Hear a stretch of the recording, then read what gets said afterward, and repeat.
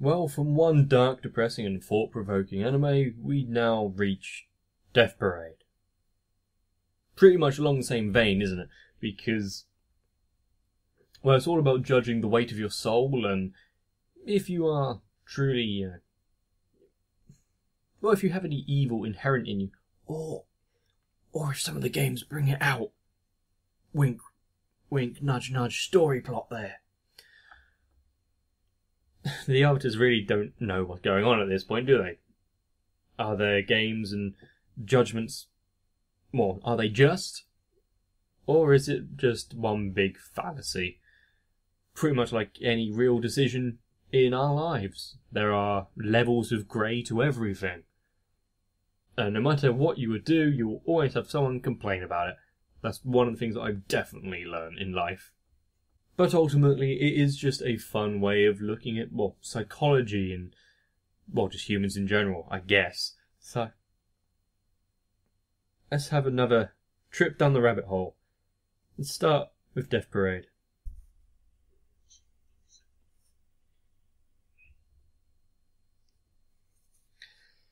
Yep. His snazzy little mind-reading beard.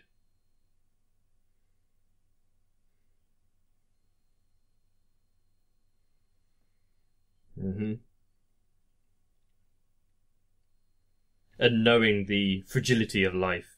Yeah.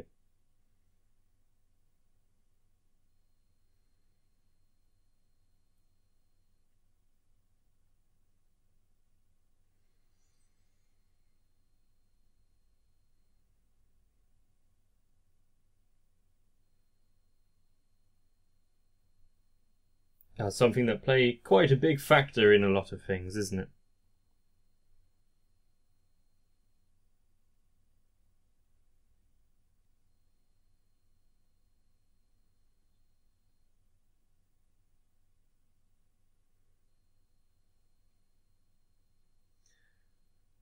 So, was that like her entire life condensed into essentially a painting? I'm guessing made of all the different elements of her memories or something.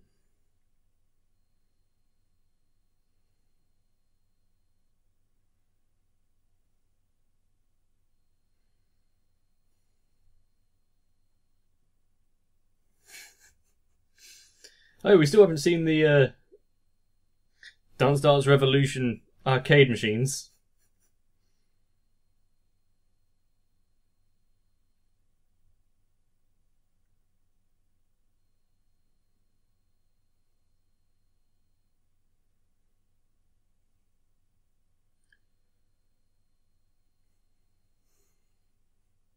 It is so upbeat and fun. Maybe just to kind of put you at unease about what's about to happen. But also at the same time telling you just, enjoy life. It's not fun always being pissed off. You can take that from me. Oh god. Her again. Oh, I forgot about that, yes. It's just his likeness put into a mannequin, isn't it? Mm-hmm.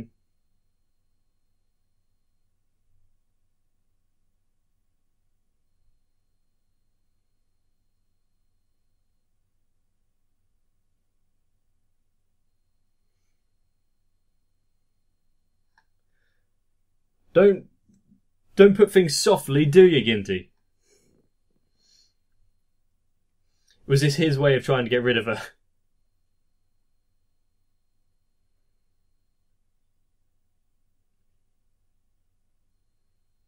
Self-sacrifice?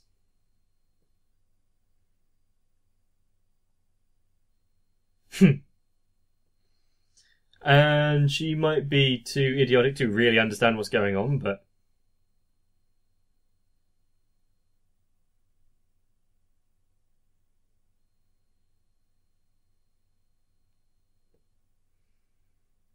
Not great, but if you like peace and quiet, then maybe. If you can stand being with yourself for all eternity.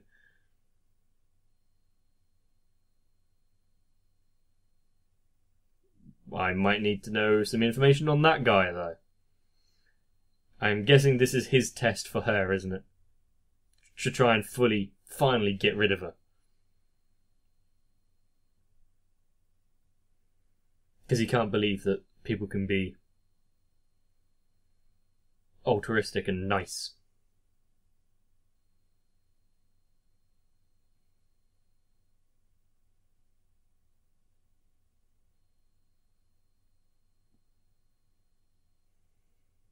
So that's her history.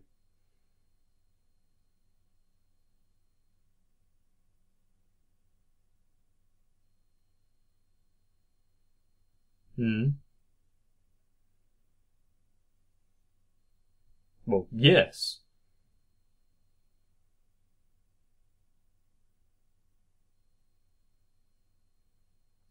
I mean, for the most part, especially if you, like, in this situation where you know you've died, and relatively young, I should say, then yeah, you want to experience a bit more, don't you?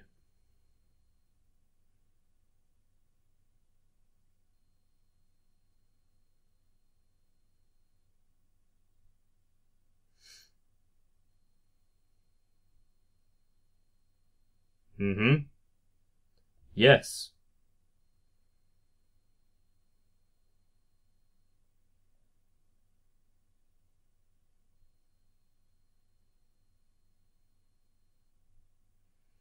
Yeah, he's forcing her hand there. Yeah.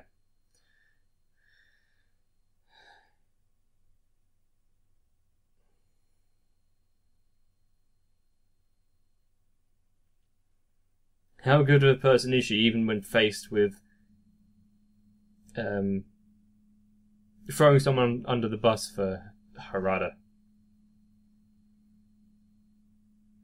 I mean, we know that in their game, part of the reason that she kind of sacrificed herself was to, so that he could be spared.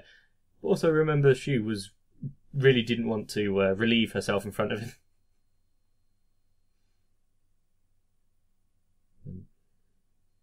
Memento Mori. We all die. And it's good to remember that.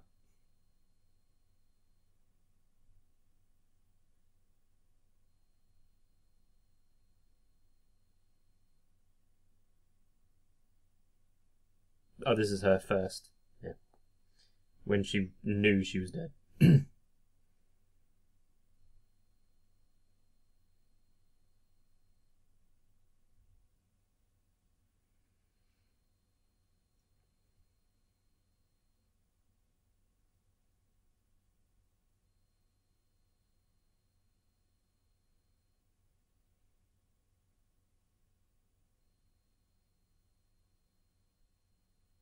She remembers dying, she doesn't remember how.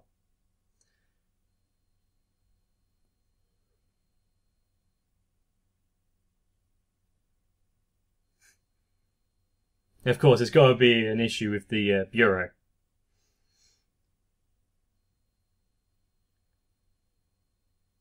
Damn bureaucrats.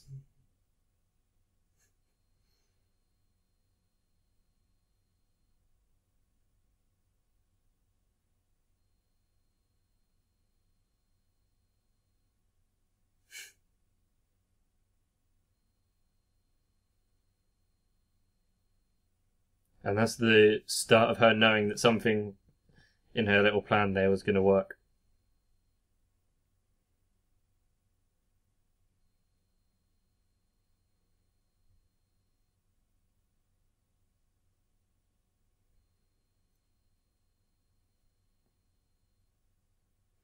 Remember, she doesn't have much time left in this bar, does she?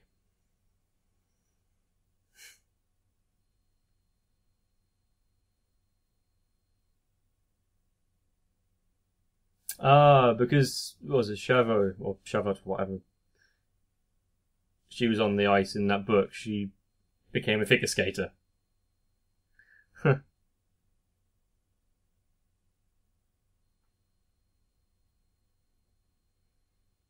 she carried that passion into her adult life. If only I had that kind of, I'm just going to say it again, that kind of passion to actually care about something for so long.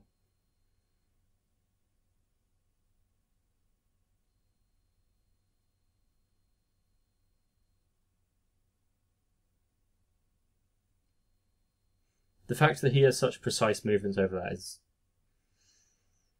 just tantamount to his skill.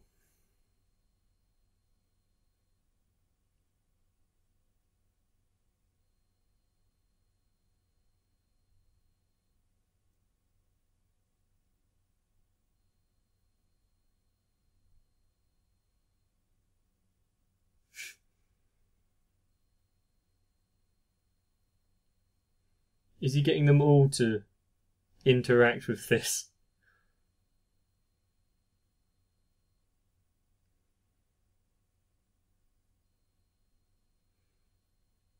This is surprisingly elegant, isn't it?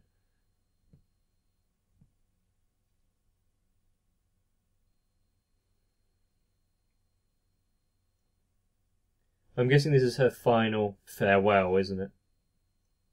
We're going to get the answer.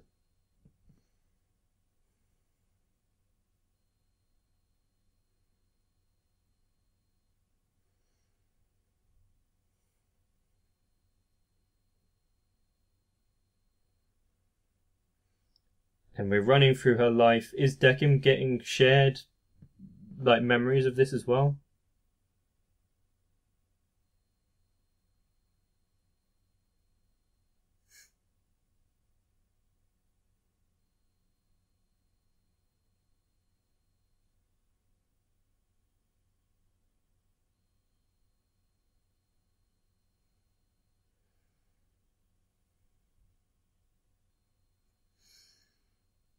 I've got to appreciate just the musical score of this as well. I don't know if it's an actual piece or not, or if it was just scored for this.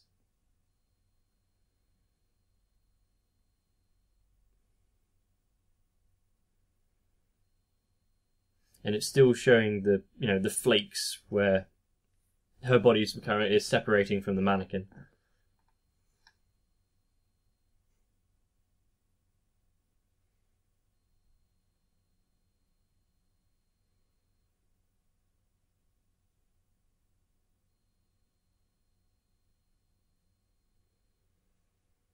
I'm waiting for the disaster.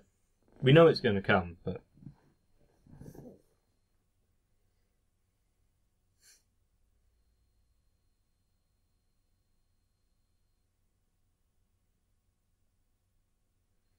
For this small amount of time, she can enjoy herself again.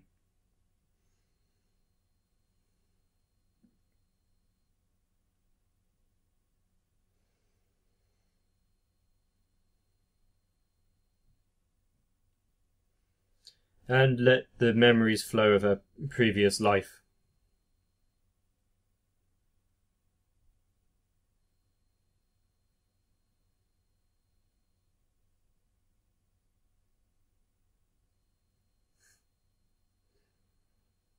I wonder how many competitions she actually went to.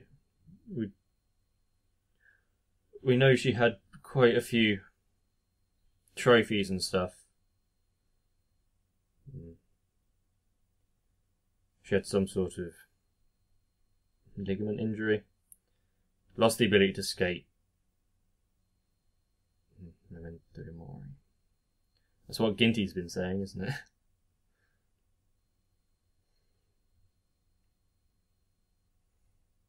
Is it really coming down to that? If I'm correct. It was self-induced, if you know what I mean.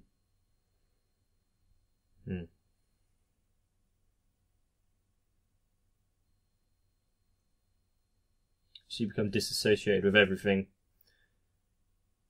because her meaning was lost.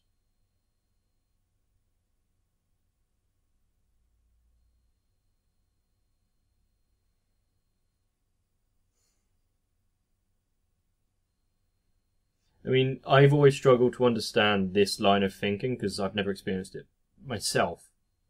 Not to this extent.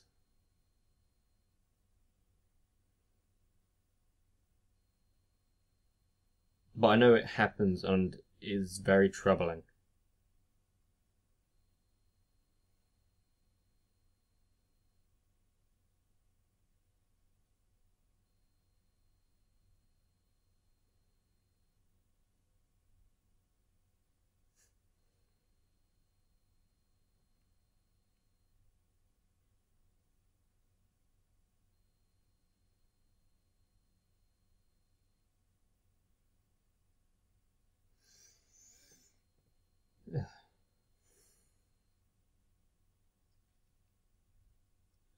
And this is when it all hits her, isn't it?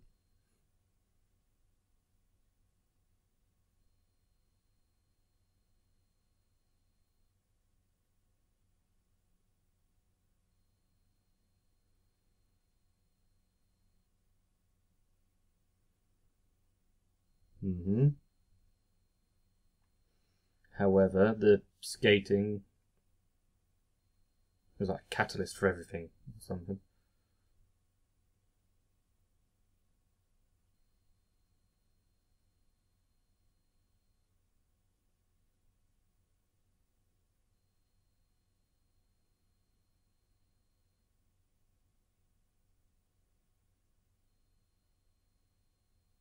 She lost meaning in everything that she once knew, yeah, but I don't get the line of thinking there.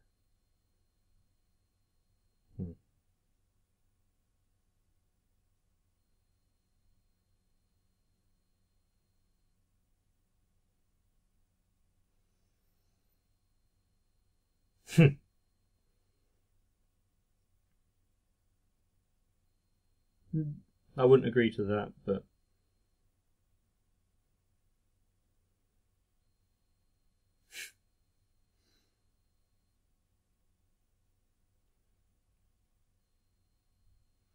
so her, yes, ambivalence.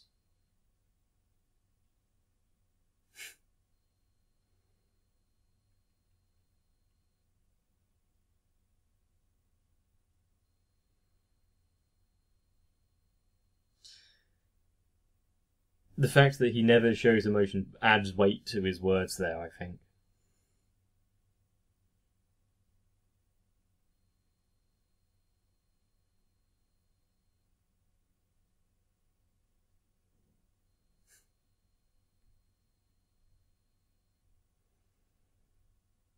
In their brief time together, yeah. She has rubbed off on him in ways that, don't even make sense in terms of arbiters.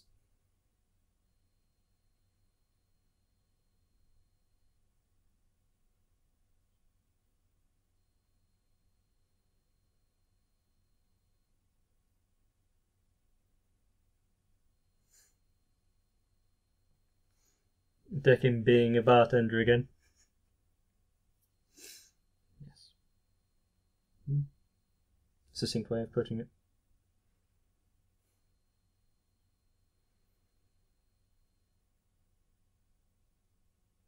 Make the most of everything.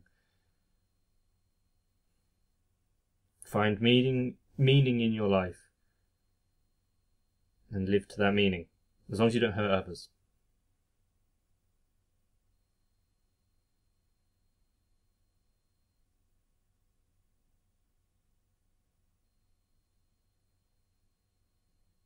What has he done and why?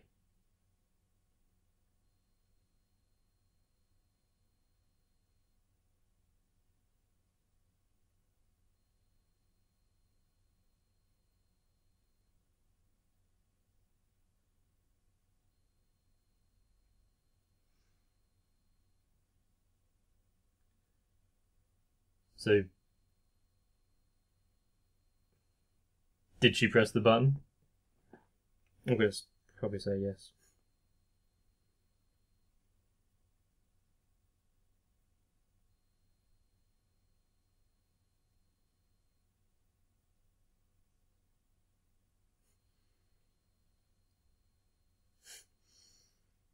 Is she clueless, though?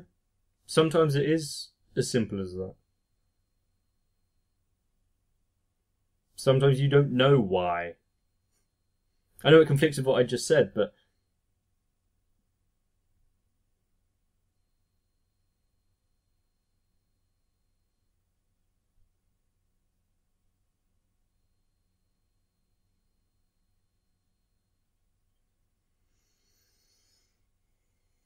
So she found a meaning, and her meaning was him.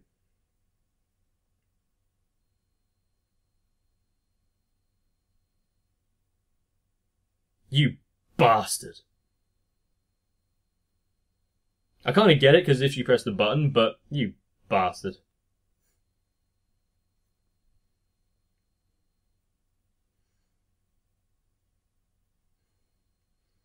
So everyone that goes to the void experiences that flaking of everything. That's adding extra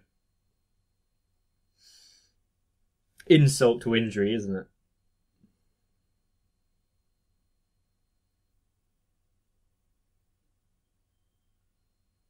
That's who was there.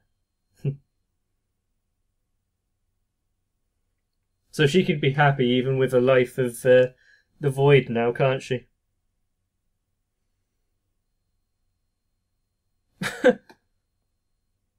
An endless eternity of falling.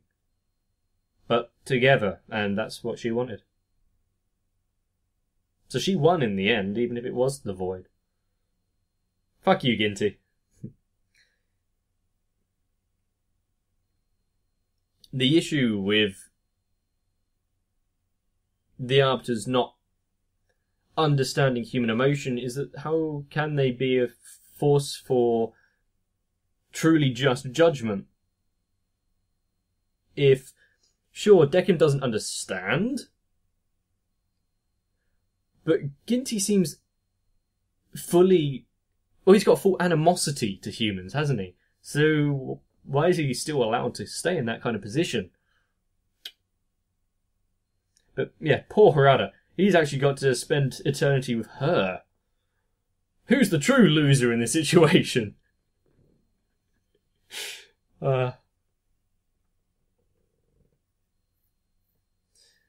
It would be easy to condemn Ginty for his decision there, but it played by the rules. She condemned herself. That is the game. Just because the game is wrong.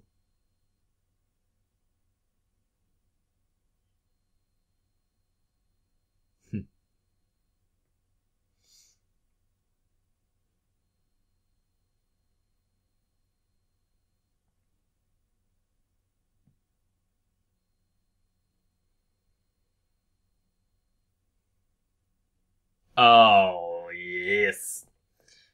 We're having the spanner in the works right at the end. Of course we do. Great.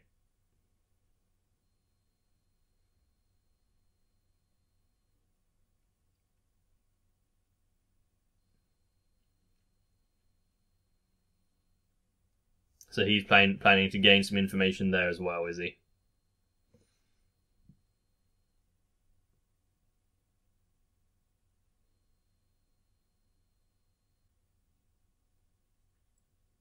So I'm guessing Dekem has installed her old memories into another mannequin and is going to judge her again.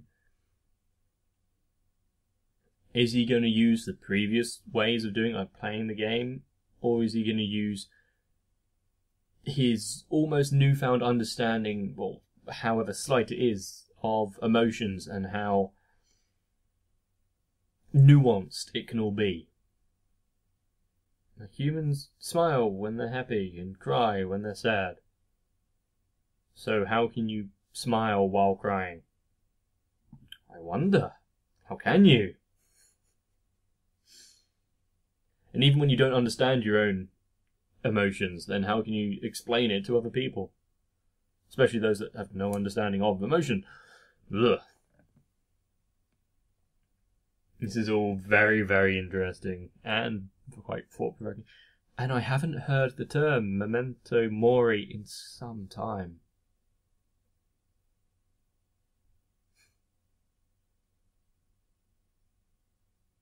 It is both something that you should always kind of think about, while also don't really delve too deep in it, because, well, that's some hole you might not want to uncover if you're not prepared. I would like to give some oversight and some opinions on Skater Girl, but I don't think I'm qualified to. And I don't want to dilute the meaning of her story with ill-conceived notions of what I believe. So I'm going to let that stand on its own merits. Although now I kind of know what they mean.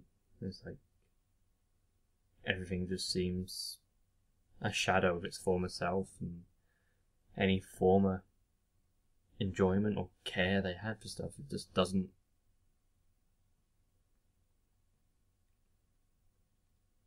It isn't there. I wish I'd known it years ago, but it's never too late to learn. Maybe we can help people in the future now that we've had some sort of understanding of this kind of mindset. So if you do know anyone that is suffering, then I don't know what to suggest. I can give you my half-hearted attempts. On some level, feelings like that are transient, for the most part. And I know some of it, I'm not sure exactly how much, is chemical imbalances in your brain. You can get some sort of treatment for that, but this is why humanity and being human is difficult. Probably why I've adopted this whole don't let anything faze or upset you. Not to any massive degree, because life is harsh. Life is cruel, unjust, and you have to make the best of it. You can't do that while wallowing. That's what worked for me. It won't work for a lot of people. I know that. So, all I can do is hope for the best for everyone out there, and wish you'd show me the same courtesy if I was ever in that position. But even now, in its incredibly slight bit of help it may be, I will be here. So, get some rest, and hopefully I see you for the next one.